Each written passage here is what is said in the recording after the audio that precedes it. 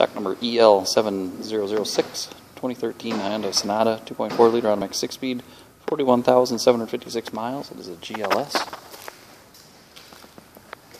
Looks to be ditched low in the front.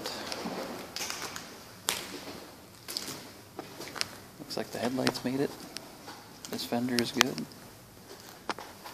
The hood is good. Doors are all good on this side. Good quarter. Taillight and bumper are all good. Or not bumper, excuse me, taillight and trunk lid. That bumper is no good on that side. Taillight did make it. Quarter, good. Doors are good. This fender here has got an issue from the tire coming back and hitting it. Right in there. That suspension's messed up.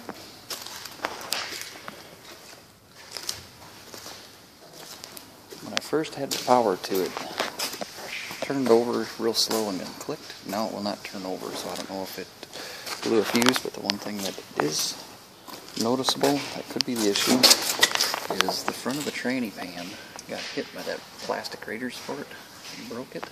So I don't know if it is confused and thinks it's in drive or something. I've shifted through the gears and it still will not turn over. But it was turning over, just didn't have enough power to start. And now it won't even do that. Power windows, power locks, power mirrors on a tan, gray, almost black interior. Cloth seats, power. The seat belt's bad. Both front airbags are bad.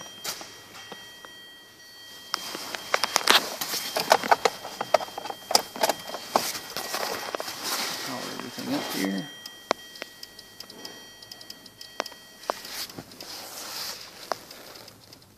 It's going through like an electrical spasm almost, but the battery pack is good, so I don't know if that is an issue with hit a fuse box or something. There's the miles. Hit the key. It does absolutely nothing.